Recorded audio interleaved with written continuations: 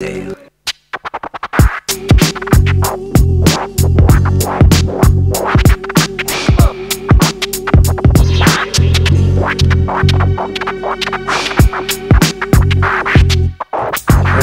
everybody, Matt here from One Square. Got a little MKUltras tutorial for you here today. I'm going to be teaching this move here. I call it the continuous open hand juggle for obvious reasons. So for this one, you're going to want an MKUltras setup that has like a decent amount of exposed cord in it. All right. This is actually like my preferred setup. I have it on almost all of my own sets. It's essentially like a long game set with almost the short game amount of beads on it, or short form rather, amount of beads on it. So I do a double wrap when I wear it on my wrist.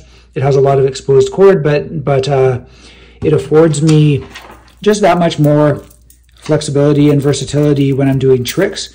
So this is yeah, I mean, how I've ended up setting up the vast majority of my sets of MKUltras, and lets me play a little bit more like Big Larry compared to like the usual short form setup or the more packed long form setup that gives you kind of more bead coverage on the cord.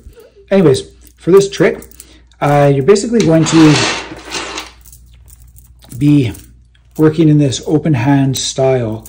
So if you're not familiar or not comfortable with it, start by doing this kind of thing. All right, I've got here my this is an 8mm set, which I really like playing.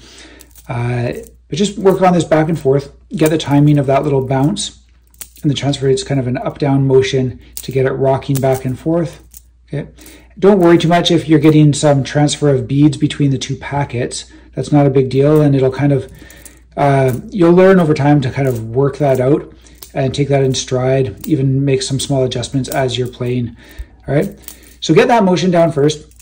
And then once you've got that, it's time to get into the actual trick, which is kind of a figure 8 motion. And I like to think of it as a backward or kind of inside roll on the outer side, like the right side, and then the left-hand side. So there's kind of this motion to the beads, all right? And so if you start in this position with roughly like the high grip but open, you're going to be flicking the packet up towards your right shoulder, whoop, around like that, and then you're going to catch it. It's going to go around the back of your hand and catch it palm up on the upswing, so like this. Okay, and then you're going to maintain that momentum. These beads are going to want to whip around. You're going to maintain that momentum and flip it back over towards your left shoulder. And again, kind of turn your wrist a little bit and catch it on the upswing, so like this. Okay, so the two motions are like this and like that. So work on it one by one side at a time. Take a beat in between each one, or even do an extra swing in between each one. Okay, get that swing going. Okay, and then once you're comfortable, progress to a 1-2, 1-2. So you notice that I'm curling my wrist in like that to change the angle, because it's hard to get the full figure 8 motion. So you're compensating for that by changing the angle on your wrist there a bit. Okay, 1-2, 1-2. And then just like learning any other kind of juggling or lots of repeat motions, you just, once you can get 2, go for 3. 1, 2, 3. Okay. Start again. 1, 2, 3. 1, 2, 3.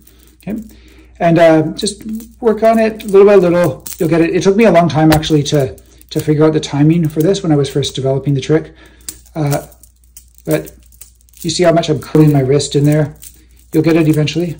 And once you do, there's lots of ways to work this into your flow. You can go back and forth different directions.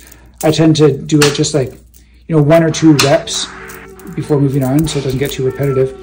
Also because it's kind of hard to maintain it indefinitely. But anyways, yeah, hope you have fun with this one. It's kind of a different feel from a lot of the other tricks because it's open palm like that, and just like a nice little thing to work in the flow. All right, enjoy, and in your comments, let me know how it's going, or any other tricks that you want to see requested. All right, see ya.